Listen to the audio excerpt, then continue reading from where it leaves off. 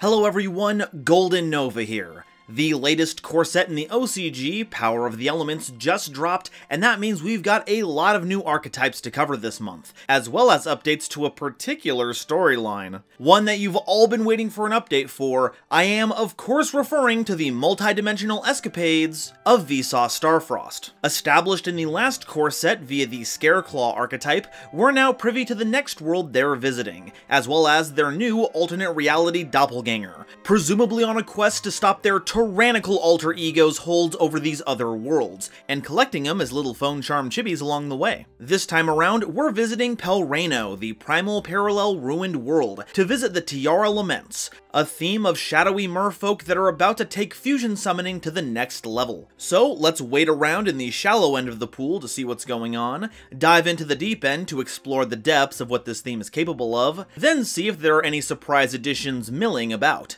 It's time to talk about the tumultuous, troublesome troop, the Tearalaments. But before we continue, a quick reminder to please like and subscribe if you've enjoyed my content so far. We're on the road to 100,000 subscribers, and there's no better way to get there than on our duel runners. Our next stop is 30k, where we'll have Jack Atlas Explained, which includes Resonators, Red Dragon Archfiend, and whatever other cards were used by the Master of Foster. We've also got our Discord, where I personally enjoy our new Samurai Overlord. I'm also on Twitch, where you can join me for viewer duels and progression pools, and don't forget about my Patreon, where you can gain access to my videos early, reach some of these milestones, as well as helping to determine which explained videos I make. Thank you all so much for watching, and now, back to the video. So, what's the deal with Tearalaments? Well, they're a series of dark attribute aqua-type monsters that, if sent to the graveyard by a card effect, and I mean any card effect, you can fusion summon any fusion monster, and I mean any fusion monster, from your extra deck by placing fusion materials mentioned on it from your hand, field, or grave to the bottom of your deck in any order, including this card in your grave. So while you aren't able to miracle fusion any card in the game, you can make quite a few that require generic enough materials to encompass dark attribute aqua-type monsters, and boy howdy do we have some targets for that. But for now, let's talk about the theme proper, starting with Tearlaments Meru, a level 2 monster with 800 attack and 2000 defense, and if this card is normal or special summoned, you can send the top 3 cards of your deck to the grave. I love the smell of normal summon Dante Mill 3 in the morning. While not doing anything themselves, Meru only has to trip one grave effect to make their summon worthwhile, and with proper deck building you'll find the odds of that to be quite high. Heck, even hitting another Tearalament means triggering a fusion summon, which gives you a pretty good vector to hammer away at your opponent. Tearalament's Hoffinus is a level 3 monster with 1600 attack and 1000 defense, and when your opponent activates a monster effect on the field as a quick effect, you can special summon this card from your hand, and if you do, send the top 3 cards of your deck to the grave. This is absolutely an incredible card. While not exactly a powerhouse when going first, it's incredible during almost any other stage of the game, even during your own turn if your opponent has onboard quick effect ready monsters. You can even play during turn 1 when your opponent's on the play, by chaining to any on-field starter, milling 3, and potentially hitting even more gas before you even draw for turn. And bonus, you don't even have to worry about getting run over in the battle phase, cause they won't have one. In fact, I wouldn't be surprised to see this card seeing play in any grave-reliant deck as a way to throw more cards into the grave even quicker. Heck, I'm already thinking of putting it in PK Fire. It's a level 3 Dark for crying out loud. They know what they were doing. How could I not take a stab at it? Tearlaments Shaylin is a level 4 monster with 1800 attack and 1300 defense, and during your main phase you can special summon this card from your hand, and if you do, send a monster from your hand to the grave. Then send the top 3 cards of your deck to the grave. So while all of our monsters are adept at triggering the grave effects of our in-deck monsters, Shaylin is here to make sure our in-hand monsters don't miss out on all the fun. Let me bring your attention to the lack of a semicolon here. This means none of this is done as cost, so any card that triggers by being sent to the grave by effect will trigger, including our Tearalaments, though notably this does not trigger on discard effects. Sorry, Bigfoot. They also have a great level and battle stats spread, so even if you completely whiff on the milling effect, not likely but it can happen, then you have a relatively strong bruiser that can sort of help you. But like with Scareclaw, Tearalaments have an odd one out that's a mirror copy of Vsauce in this world. Hey Vsauce, GoldenNova here. Did you know that graveyards are actually the banished zone, but in reverse?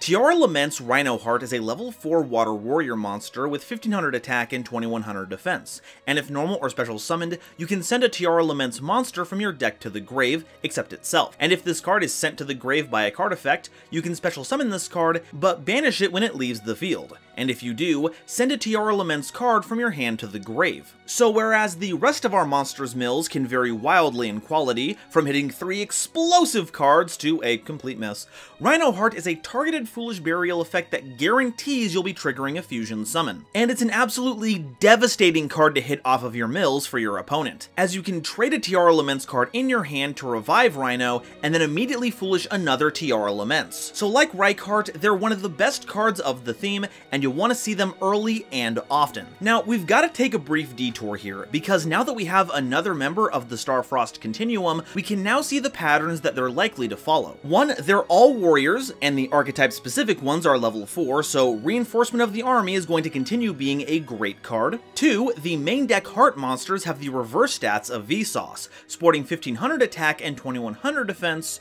whereas Mr. Starfrost here has 2100 attack and 1500 defense. Another aspect that I expected to be the same among them was the clear New World style galactic arm that Vsauce and Reinhardt share.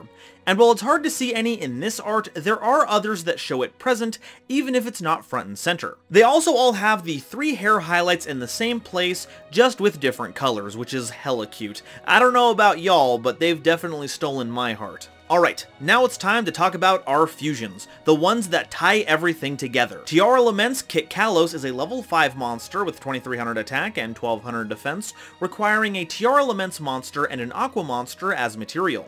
If this card is special summoned, you can take a Tearlaments card from your deck and either add it to your hand or send it to the grave, making this a very flexible extender. They can also target a monster you control, then special summon a Tearlaments monster from your hand or grave, and if you do, send the targeted monster to the grave, letting you swap the places of your monsters while triggering your Tearlaments effects, among other things. And if this card is sent to the grave by a card effect, you can send the top 5 cards of your deck to the grave. Now, you can only use each of their effects once per turn, so you can't chain multiple Kit Kaloses in the same turn, but this does mean you can dig ridiculously deep to find your best grave cards. And in the future, you can shuffle back Kit Kalos as fusion material to do it all over again later. And because they made them a level 5, it's the perfect target for instant fusion. You still get the Searcher Foolish, then you can swap out Kit Kalos for any of your yarded Tearlaments, and then get the big mill. Seems like Kit Kalos is here to finish the job that Norden started in getting rid of instant fusion. It's all a conspiracy by Big Ready Fusion to bury the ramen competition. I'm telling you, it's true, it's all on the internet. The people wouldn't lie on the internet. Tearlaments Kaleido Heart is a level 9 Dark Fiend monster? With 3000 attack and defense, requiring Tearlaments Rhino Heart and any 2 Aqua monsters as material, and cannot be used as fusion material. Glad we dodged the Albaz bullet on that one. If this card is special summoned, or if any number of Aqua monsters are sent to the grave by a card effect while this card is on the field, you can target a card your opponent controls and shuffle it into the deck. And if this card is sent to the grave by a card effect, you can special summon it, and if you do, send a Tearlaments card from your deck to the grave. A bit of an improvement over their base form, as it can only send Tearlament monsters. I'm a little sad the first effect targets, but it's kind of the only thing keeping it balanced. Shuffling a card into the deck is a great way to ensure your opponent doesn't see it ever again, and keeps it from triggering any effects it might have had after it leaves the field. And you get to keep doing this basically every turn, as you'll have ways to trigger it on both players' turns. Also, gotta say, great lore touch making the removal line up with how our deck fusion summons. It's kinda like our opponent's cards are getting consumed by our own. And while it lacks protection itself, it's got some strong self-recursion, while also having Kit Kalos on standby to revive it if your opponent outpaces Kaleido's regeneration. We've got an incredibly powerful boss monster here that any deck could be proud of, and for us lore fiends, you can finally get a better look at that galaxy skin creeping in, kinda like with Trickheart. And speaking of fiends, could you explain where that typing is coming from? You're kind of messing with what I thought were some established conventions here. Okay, that's all our monsters, now it's time for the spells and traps, and we're starting off with Pelreno, the Primal Parallel Ruined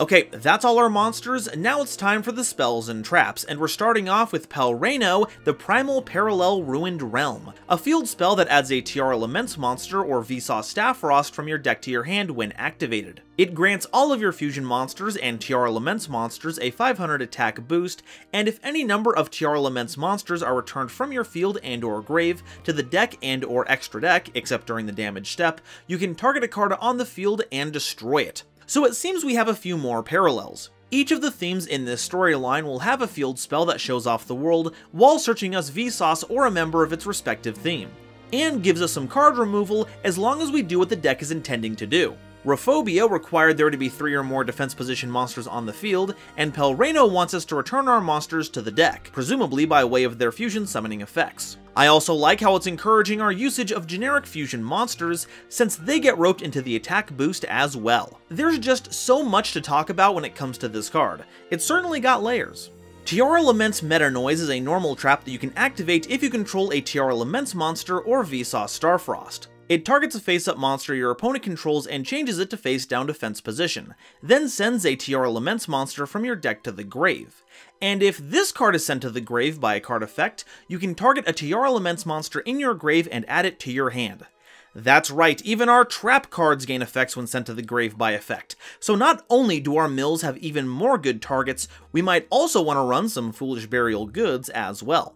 But back to the topic at hand, being a Book of Moon with the added perk of Foolish Burial is kinda nice. I'd have preferred being able to use the effect faster, like OG Book of Moon, but regardless, flipping a monster face down can be a huge detriment to a deck's play sequences, especially ones that require monsters for synchro, Xyz and Link summons, or if you need to have a specific kind of monster on board. Kinda like ours. So, like the name says, I wouldn't be surprised to see this card making some noise in the meta sometime soon. Tearlaments Salic is a continuous trap that, if you control a Tearlaments monster or Vsauce Starfrost, lets you target an effect monster on the field, negate its effects, then has you sending a monster you control to the grave.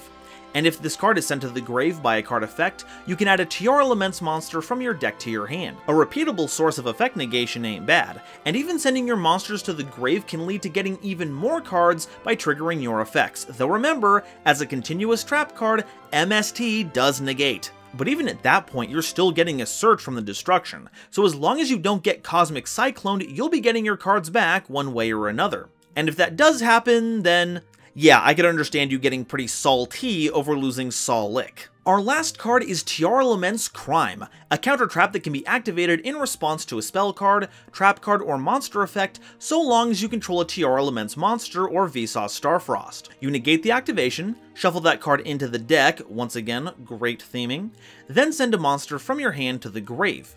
And if this card is sent to the grave by a card effect, you can target one of your banished Tearlaments monsters and add it to your hand. This is probably only going to apply to Rhino if it gets banished by its own effect, but it's nice to have the option to get anyone in the archetype, in case they get like Karma Cutted or something. And it certainly ain't bad to have an Omni Negate in your back pocket. Sure, you need to have a monster in hand to activate, but like Salic, it's all part of the overall synergies. We also see what appears to be one of the Tearlaments controlling Kaleido Heart, or stabbing them through the, heart, which might explain why they're a fiend type. It also looks like Vsauce didn't just get a chibi companion, but also took Reich's sweet sword. So it's good to see that Vsauce is holding to one of the most important adventurer tenets. You always loot the body. Okay, so that's all the Tearlaments cards, but what do we do with them? Well, the theme actually doesn't have very many power cards on its own. Kaleido Heart is strong, don't get me wrong, but that's about the only strong thing we have. So since we can fusion summon other monsters, we'll need to rely on them as well to help close things out. So we'll be looking for themes we can splash in to help make some waves. So what can we play to help them out? First off, what fusions can we add effectively to our deck? Well, it's hard to ignore Shaddolls here, especially El Shaddol Winda. It's immune to effect destruction from our opponent, and floodgates their special summons, an effect that never stopped being good ever since it was released. And it's pretty easy to make because all the Tearlaments that use this effect are dark. By adding other Shaddolls, you gain the opportunity to trigger their effects as well, which means searching, back row destruction, and drawing. And if you run base Shaddol Fusion, which I think you should, you can even tech in El Shaddol Anoyatilis, using Rhino Heart as the water material. It's a very narrow floodgate effect, but it does keep your opponent from ritual summoning in the Drytron matchup, turns off Boot Sector launch, and stops Tri-Brigade Revolt, because the first part is all about summoning monsters from the grave with a trap card's effect. A very funny option is to use Tearalaments in an Egyptian god deck. All of our monsters are already Aquas, and while we have no level 10s, we're probably already running Guardian Slime if we're doing that, so we've got that material covered. Now, you aren't going to be getting its search effect if you mill it, but by fusioning with our Tearalaments, it'll go back into our deck so we can try again later. Despians are really going to love these effects. All of their fusions have a generic dark monster requirement, Tragedy will trigger off of being milled, and if a Loober gets sent to the grave because of it, then you have the revival effect and negation all loaded up for when you get a fusion on board. You can also pair them with Albaz to make Libellion, which can then fusion summon any number of other fusion monsters. And how do we get Albaz in the grave? With branded fusion, of course. I mean, what else are we gonna do in Tearlaments? Hold that, we would do that. Vsauce exists. What are we gonna do in Tearlaments? No, actually, those are really generic. What are we gonna do in Tearlaments? Oh, forget it, move on to the next one. Mud Dragon of the Swamp can be an interesting pick if you don't have any other options to summon. Once you add a non-Aqua Dark monster to your grave, say with, Shadalls, your Tearlament fusions can put it onto the board and give your monster some targeted effect protections. Predaplant Dragostapelia and Chimera Fleecia are both pretty sweet includes. For Drago, you can recycle Kit Kalos and get a 2700 attack monster that's got some great monster effect negation. While Chimera Fleecia gives you Banishing Removal, a powerful battle effect that gets over just about anything, and can search you Polymerization or Fusion spell cards. And you don't even have to run any main deck Predaplant monsters to use it. And once it's in the grave, you'll have it for later turns. And what can you use with Verte Anaconda?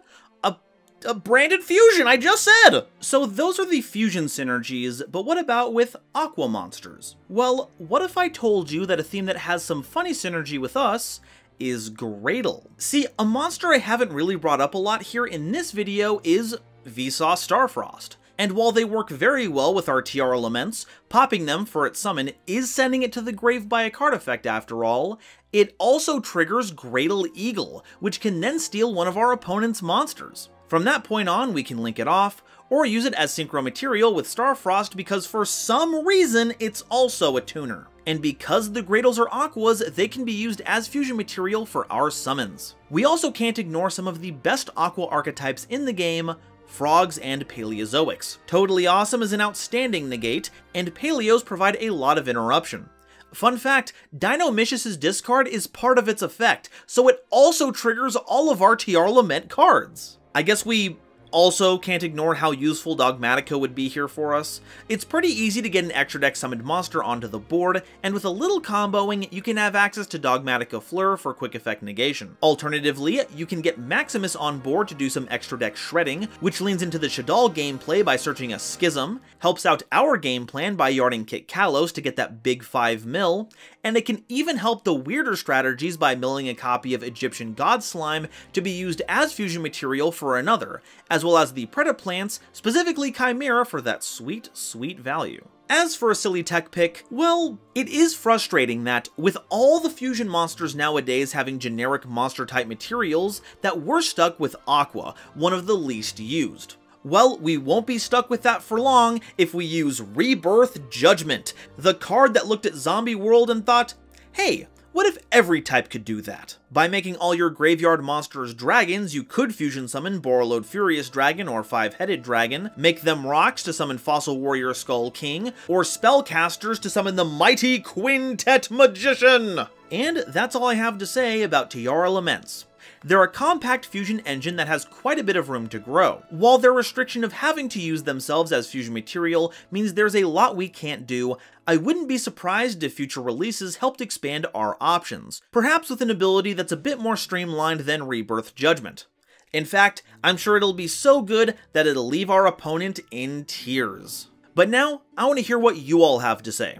Are Tearalaments made to succeed, or are they going to need a bit more time before this grain of sand becomes a gleaming pearl?